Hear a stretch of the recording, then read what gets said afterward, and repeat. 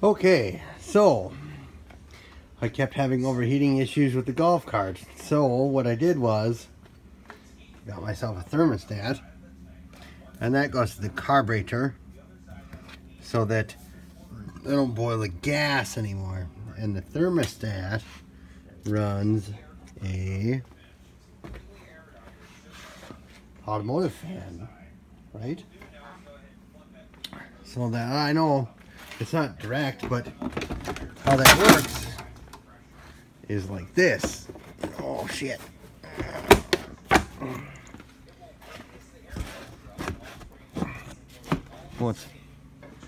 I'll tell you, it's much easier when you have both hands. So I just got a standard like HVAC louver on there, right?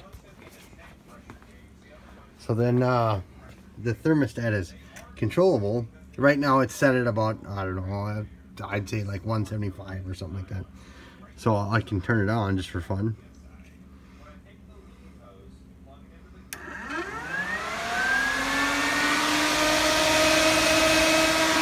It draws in cold air from here.